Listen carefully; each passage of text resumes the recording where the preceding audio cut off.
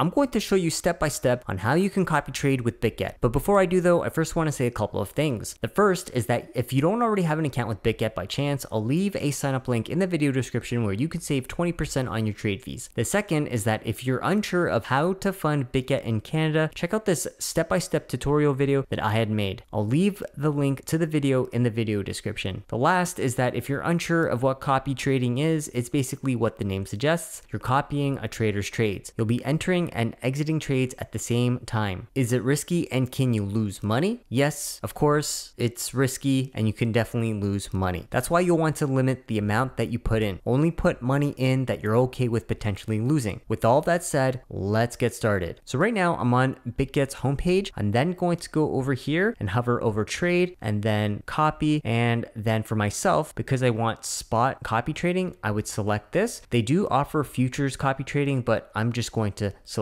this one here. From here, it's going to list out a bunch of different traders who you can copy. It's going to give you a brief summary profile of that particular trader. So as an example, if we look at this one over here, it'll tell you the person's username, the number of people who are following this person out of the total max slots, the 30-day ROI, their total P&L, their copiers P&L, the assets under management, and the number of copiers that this trader has had all time. Over here are the coins that this person's trading, and this is the frequency of the trades that this person makes on a daily basis. And over here, this 10% refers to how much of your profit you're going to have to pay to this person for copying this person's trade. Now, let's just say I'm interested in copying this person's trade or interested in learning more about him. I would then click on this person's profile, and then down over here, you can get a better idea of their ROI, their total profit, their asset allocation or what they put their money in, their position duration, and their trading volume. Now, let's just say that you've looked through this trader's profile and you like what you see. To copy this person, you would then click on copy. Now, over here, it lists out all the coins that this trader is trading. By default, you'll copy all of these coins that the trader is trading. Now, you can change it up by clicking on edit and then actually selecting the coins that you're interested in copying.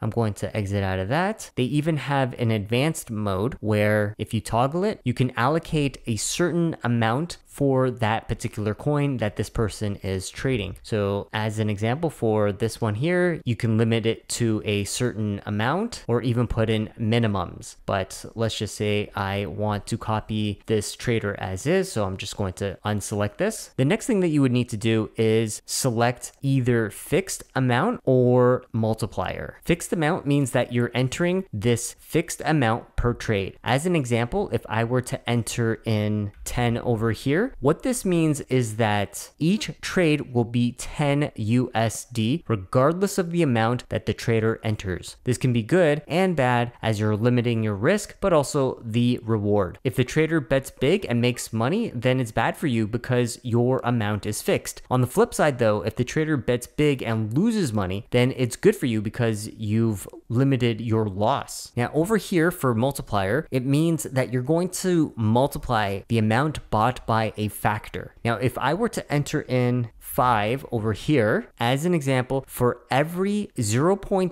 BTC that the trader buys, you're going to buy 5 times that or 0.5 BTC. This can be good if the trader makes the right call on a trade, but not so much if he or she makes the wrong call, as your loss will be somewhat magnified. For myself, I'll just select fixed and enter in 10 USD to reduce my risk. Now, as you can see, I've right now got 150 USDT in my spot wallet. The full 150 USDT will be used to copy this trader's trades. The next thing is risk management. When you select it, you can enter in your stop loss ratio, your take profit ratio, and maximum copy. Now for myself, I'm going to leave all of this here alone because that somewhat defeats the purpose of copy trading. I want to copy the trader. I want to enter and exit when the trader does as well. I have have, however, seen instances where some traders have practically lost all their money. So if you're worried about this, then you may want to put a stop loss in, but mind you, that was in the futures market though. So I'm going to close this over here. And the last thing over here is auto copy. I'll leave this on because again, I'd like to auto copy the new trading pairs of whatever it is that this trader puts on. So I'm going to then select next. And when I do, it'll give me the details of what I'm copying. I'm okay with it. I'm going to click on confirm. And just like that, I'm now copying the trades of this trader. Now to cancel copying this trader, what you're going to do is go over here and select edit. And then just as you can see over here, you can then click on stop copying and then it'll give you this confirmation. And if you click on confirm, you're now no longer copying this trader. So that's how you can start copying traders on Bitget. Hope you learned something and thanks for watching.